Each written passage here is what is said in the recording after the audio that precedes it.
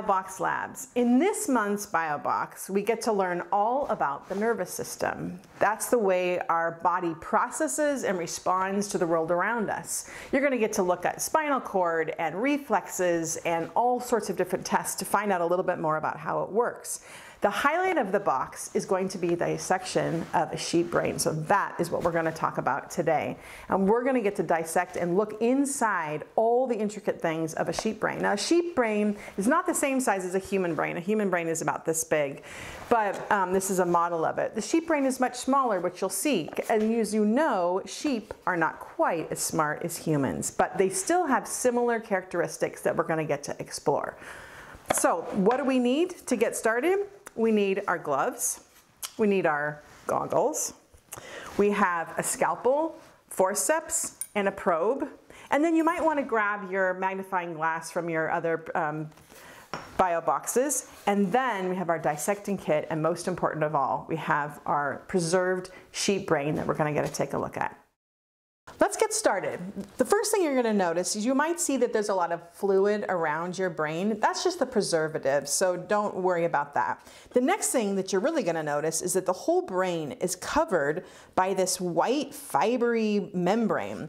This is called a meninge, and actually there's 3 layers of it. It looks like it's just one, but it covers the brain to protect it. And in your brain, inside of yours as well as in the sheep, it's actually filled with fluid so that your brain actually floats inside your skull. And you can see that maybe that would be helpful if you ever hit your head, that your brain kind of just rests against it if you have to hit it really hard to get a concussion. But that brain, that floating in there, is really, really helpful for protecting your brain. So the first thing we're going to do is remove these meninges. So you can get your scalpel and you can see how tough it is. In fact, the name of it is actually called Tough Mother, Dura Mater, the outer one, but that's the specific name of the meninges. But we're going to kind of snip it away and try to get this off.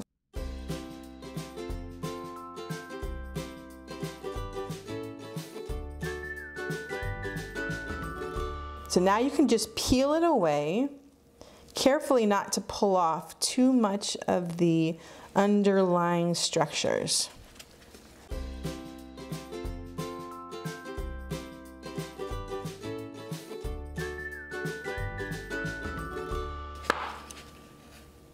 So you can see that it takes a long time and you have to be really careful to remove it. But once you do, you can see all the actual structures of the brain underneath.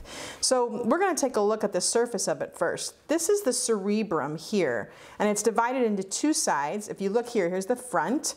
This is the back part of the brain. This is the right cerebral hemisphere and the left cerebral hemisphere. If I take my probe, you can actually see that there's a whole nother layer or meninge layer here. And this one, if you pull it back, you can see that the brain actually has these valleys and ridges. They're called the sulci and the gyri, and they help to actually increase the surface area. So the more ridges and grooves you have, sulci and gyri, the more brain cells you can actually have in your brain. So you can imagine ours has even more than the sheep brain does. So I'm kind of dissecting it away. And you can kind of peel it back. It's really fascinating to see them within it. So that's the 3rd meninge layer. So in the cerebral hemisphere, there's actually 4 sections or lobes, they call them. The very front one is called the frontal lobe. And this has things such as decision making, processing. It also has all the information that sends out motor function, they call it, or really movement, like stimulating how you move your muscle. How do I move my fingers? All of that is handled in this frontal lobe. And speech, production of speech, how we move our mouth to produce words, that is in the frontal lobe. Behind it is the parietal lobe. And back here, the main thing the parietal lobe does is collect sensory information. So things like a touch and feel, that all is collected back in the parietal lobe. And the back section here are the occipital lobes, right and left side. right and left side, I should say, and these are all about vision. So collecting information, controlling the movement, how our eyes work. They also even have visual memories are collected in the occipital lobes. In the sides here, this one's kind of degenerated. On the side here, though, you can see it better. This is a temporal lobe, and temporal lobes are all about hearing. Auditory information is collected and responded to in the temporal lobe. So those are the main functions of the cerebrum. In the back here, you can see the cerebellum. It's almost another lobe, but it's separate from the cerebrum. This particular lobe helps to collect incoming sensory information and outgoing motor function, and it helps coordinate them. So this is what makes you have a coordinated movement. For instance, if I want to grab this probe, I have to see it, and then I have to cause a movement to grab it, and my cerebellum controls it. If my cerebellum's not functioning, I might end up going like that to be able to try to find it. So the cerebellum helps with functions like that and with balance and such. Then we have our brainstem here, which is composed of the midbrain in this section here, which tends to look more at visual reflexes and such. The pons in the center section is kind of a little bit larger, that sends information back and forth to the cerebellum and then up to sensory cortex. It also helps with the coordination of cerebellum. And then specifically this section is the medulla oblongata, and that has centers that control breathing and heart rate and those kinds of involuntary kinds of movements.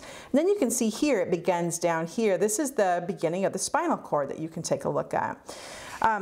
What you might also notice on the underside of the brain is that you can see here, this one is not real clear, but if I lift it up carefully, this is the occipital chiasma. So there actually would be nerves here that would go out to each of the sheep eyes over there. You might also notice that there's a little bulb right here and here. These are the olfactory bulbs and help the sheep with smelling. So sheep are very dependent on the sense of smell. So their olfactory bulbs are much larger than human ones, but they're very important for a sheep in helping them with protection and all that type of thing. Some of these little things sticking out here are cranial nerves that help with controlling different facial movements and such. And I think that is the external surface. So now we're going to dissect internally and see what we can find inside the brain. So we're going to take a dissection right down the mid-sagittal sulcus, they call this dividing line between the right and left hemispheres. We're going to go right through the cerebellum, through the brainstem, and through the spinal cord and open it up. And already you can see there's so much information stored within the brain in here. The other thing you can see right away is that there's light regions and dark regions. We refer to these as gray matter is the dark regions and white matter is the white light regions. And if you take your magnifying glass, you can actually take a look at and see them even more close up. The gray matter, just like in the spinal cord, is responsible for processing information. That's where nerve connections take place. Whereas the white matter is where they relay the information. So maybe like the axons of the neurons and that type of thing. So this is where the information is relayed back and forth to other neuron connections. So you can see in the cerebrum up here, this is primarily on the outside of the cerebrum, is gray matter. That's where all the processing occurs. And then internally, if you dissect into the cerebral hemispheres, you'll see that's where the white matter is located and where all the nerve connections take place, or the pathways take place. So what's going on inside? The amazing thing here is you can now see the rounded, the cerebellum here and here, the two sides of it. And you can see that it almost looks like branchings of a tree. Sometimes people call the cerebellum the arbor vitae because it looks like the tree of life. It helps to coordinate so many different movements. You can also see the pathways down here connecting from the midbrain up here to the pons down in here and to the medulla. Now if we look inside the middle sections of the brain, you can see almost a ball-shaped structure here and here. This is the thalamus, and there's actually one on the right and left side. This is like a relay center for sensory information. So everything coming up about touch, comes in, relays in the thalamus, and then is sent into the right spot on the particular cerebrum, particularly the parietal lobe. So that's the thalamus. And then below each one of them, you can see on the right and left sides here, is the hypothalamus. It's just below the thalamus. And this is for things such as thirst or hunger, body temperature regulation, is all in the hypothalamus down in here. One more thing right here is kind of interesting. This is the pineal gland, or the pineal body. And you can see it on both sides. We just cut it in half. This particular gland releases melatonin. People like to take melatonin to help with sleep because it actually triggers those types of things. Well, your own secreted melatonin helps to control what you call your circadian rhythms, like your sleep and wake cycle. That's why if people take melatonin, it helps them fall asleep, just like the melatonin does in your own body. So you want to be careful how much you take because you have your own body sending it out. You don't want to disrupt too much of what your body is already doing. One last structure that I want to point out is this light band of tissue right here, circling around here.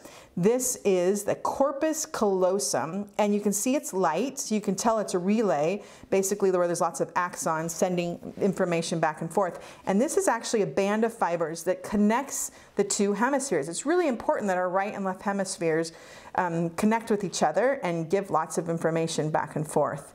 You can also see one more little bonus thing, is that there's an opening here, and there's one here too. The brain not only has fluid surrounding it on the outside, which I said before, the brain actually has some fluid on the inside. So these are called ventricles, where there's fluids, cerebral spinal fluid inside that actually travels into the two sides of the hemispheres, travels down the middle. You can see there's a groove right there. So as well, so there's cerebral spinal fluid that's there, bathing it and nourishing the brain tissues and keeping them ready to go. So I think that covers all the topics of this sheep brain. Thanks for joining us today, and if you like this experiment, why don't you order your own monthly subscription box at bioboxlabs.com. And you can also check us out at BioboxLabs on Instagram and Facebook. See you next time!